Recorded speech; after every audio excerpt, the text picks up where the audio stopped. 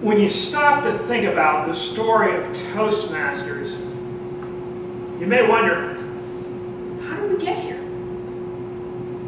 Toastmasters started in the basement, Santa Ana, California, of a YMCA. The basement of a YMCA. Now, I don't know what your experience with basements has been.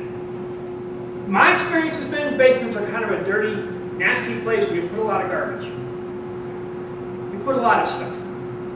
So I'm just imagining, just think about that first meeting when people came in to this new organization about public speaking. And they walk in, and they're walking into a basement. What would the reaction might have been? Maybe something like, whoa! Got a centipede down there, Ralph? Jeez! What the heck? It's like a rat in the corner over there. I mean, is this sanitary? Are you going to keep on doing this?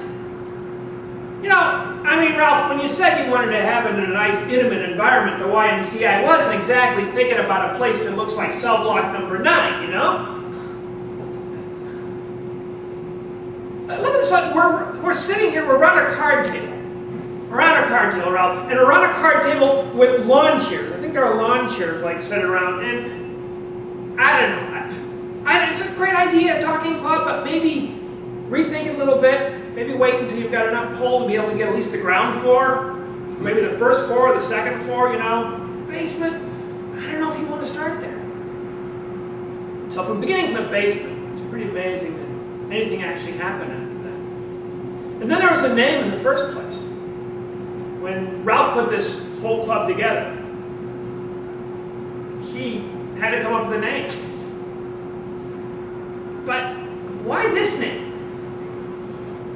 I mean, think about it. You gotta presume the first time people heard the name, they weren't just wild about it. They probably said something like, you may have heard, and people may have mentioned in the coming year clubs, is Toastmasters? Toastmasters is an appliance. Toastmasters is an appliance. I mean, it's not really a club. It's not really a place to, I mean, it's not really what Grill Masters, Toastmasters, it just doesn't inspire me to get up here and do a speech. It just doesn't work for me. I mean, of all the names you could think of, I mean, why toast? I mean, why not bagels? Why not egg muffins? Why not pancakes? You know, pancakes masters maybe would be a better. Well, why toast in the first place? Okay, I get it, Ralph. Okay, it's something to do with drinking. You drink a toast. Well, it seems to me if we have a place called Toastmasters, we're going to have winos like lining up all over from the YMCA coming down here, expecting a little bit of a free booze, a little bit of a free handout. It just doesn't scream public speaking to me, you know? It just doesn't quite work. Well, somehow it was named Toastmasters. And then somehow, eventually, clubs started spreading out. The idea did start to spread, even from the basement. Somehow, the idea spread. It started to go around until finally went over into Canada. And all of a sudden, they had a new problem: what to call the club? Because it wasn't just Toastmasters anymore; it was a bigger club.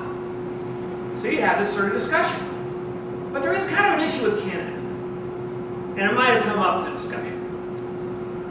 So, okay, Ralph, you said we're now going international. Okay, fine. But does Canada really count as international? I mean, if you're going to be international, don't you have to be across a body of water or something? I mean, England's international, Europe's international, but Canada? I mean, Hawaii's more international than Canada. Canada's a place you go up to for a camping trip. You just pop across the border. It's a place you go up there when you don't want to deal with a war. It's not an international place.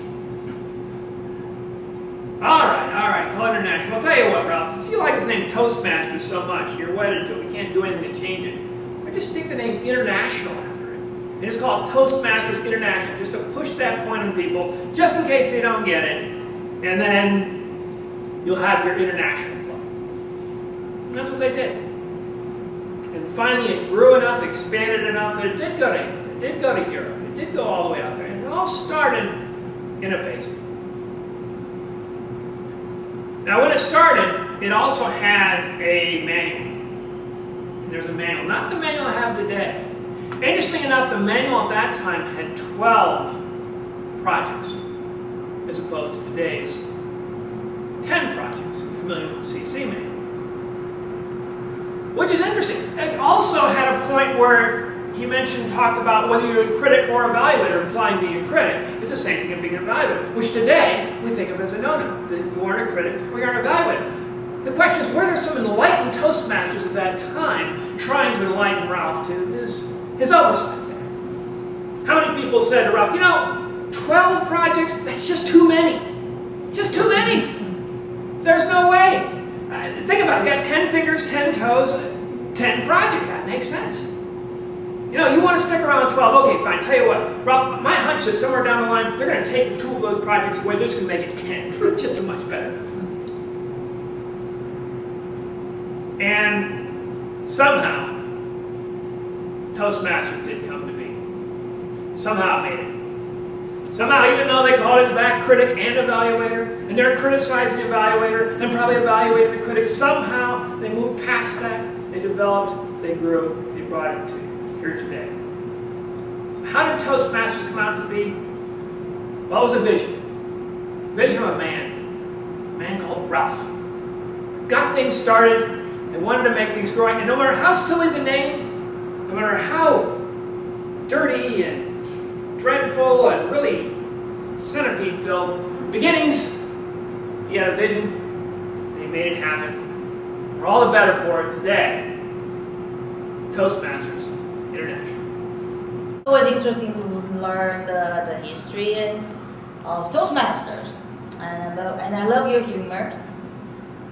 And I also like how you structure the speech, that throughout and also at the end, you have the callback and have different pieces come back that is tied up into a very nice bow.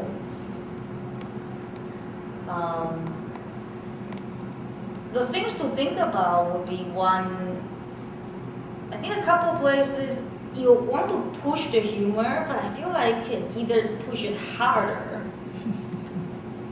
or just approach it in a different way. I feel like there's a couple of places kind of caught in the middle. And you have an example here, but and also each of the humorous parts kind of stop at, well, somehow it just happened. So it's like, oh, I just lose the horsepower at the end of, right after the punchline. And one thought I have is to structure the speech almost like, I like your phrase about, I really want to ask Ralph this and this and this. Maybe use that as a phrase, repeating throughout. I really wanted to ask him why he's doing this and this and this. I really wanted to ask him this and this and this. And really kind of, instead of saying, oh, somehow it happened, to transition to the next segment, use that as a phrase to connect different pieces. And there's also, I see the opportunity, you use that phrase to kind of push even further and shows like, you're almost like angry at him. Who would think about having 12 speeches? Like, who ever thought about that? I really want to ask him, where did you come up with 12? Is that because we have 12 months in a year? Or something like that? So as you went through it, I really like that you were able to give us a visual of the location and go through the animation of that, the centipede and the rats and all those things that really give us a sense that this was not the glamorous beginning. Whether true or not, it makes for a funny story. And also focusing on the name, because that's always been a contention for everybody. Why is it called Toastmaster? Because it does confuse with a lot of different things too. In the manual too, I never really knew if it's true that they started with 12 and of course they went to 10. And I thought as you said that, oh, it's like the European International is the decimal system and the US is like non-decimal. So I thought that would be kind of interesting. That went through my mind as you said it, as maybe as a point to mention it to you.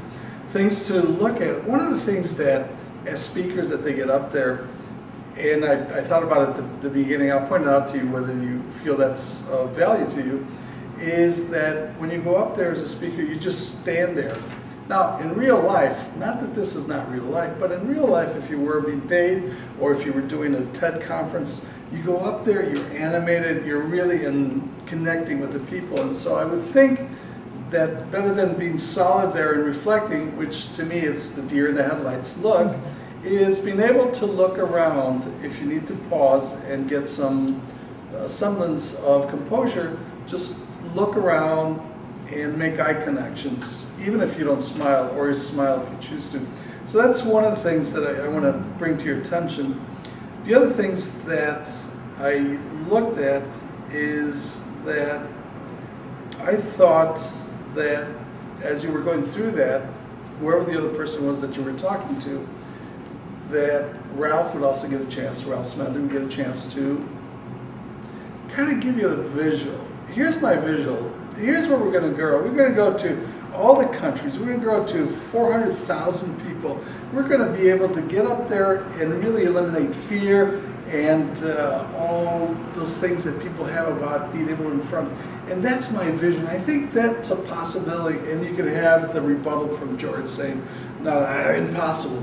But then at the end, when you concluded, you could say, and so the metrics were, or the value was it, that actually came to happen. So now you tie it in as a story, you have a vision, and you really expand upon it, and at the end, they come true, and you can depict some actual metrics of that. There were several things that I liked about this, but I thought there were a lot of things that I think I would have liked differently. I thought you had great energy in this. It was a creative idea. It was obviously something that is dear to the hearts of Toastmasters. And as Rocky mentioned, there were things in there that I didn't know. I also agreed with Rocky that I think it would have been a more compelling speech if Ralph got a chance to respond to people. You talked about having the tension, but if you just have these constant complainers, it's only tension, and I don't think that that's an effective storytelling mood. Also, I didn't get as much of a sense of the time period. I got a sense that it was in an icky, smelly basement, but I didn't really get a sense of the time period and the problems people had. I think this was during the Depression or slightly after the Depression, and being able to speak well would certainly be a step up. Also, the fact that there weren't any women till 1980, maybe somebody could have complained about that a little. I thought that a lot of the humor, especially about the basement's horrors, were a little over the top. It was just too much for me. And again, I think I would have just liked more of discussion between what Ralph thought he was doing and what other people had to complain about it, or how they were affected by it. Also, how many people were there? Originally, did he start with 12 disciples or whatever? One of the things I noticed immediately is you have great confidence when you come to the front of a room, begin to speak, and throughout your speech. And of course, your humor always comes through. I liked the dialogue. I agree, however, hearing Ralph's side of the story would be good. And in terms of growth opportunities, and this could be me, I was getting a little lost and not sure what Canada had to do with the story. And perhaps, as I said, maybe I let my mind wander a little, but I was trying to pay attention. And I know it had to do with international, but I thought there was a lot about Canada, and suddenly I said, well, what is the point of the Canada piece? And I also thought the description of the basement went on a little bit too long. And I think you brought it up again later, too. I like a picture at the beginning, however, I thought, well, basements could be nice, too. Timber's speech brought that out very well. It did actually, with the nature of the humor, the little issues of the 12 versus 10, it brought out some of the issues that Toastmasters has and how do we get here. And you brought out very nicely how we did get here. My main suggestions for improvement would be on the nature of the humorous manner. The chief concern here is about logic and the humor. I flown into Duluth International Airport, and the only place that airport was serving was the United States and Canada, so I know that it is international. And to me, the most glaring thing about the humor was the name Egg McMuffin Masters. That could never have happened because Toastmasters was founded before McDonald's, and the Egg McMuffin was founded in the 60s, and Toastmasters had already had its long history. They couldn't have created Egg McMuffin Masters. That was the most glaring place where the humor was illogical.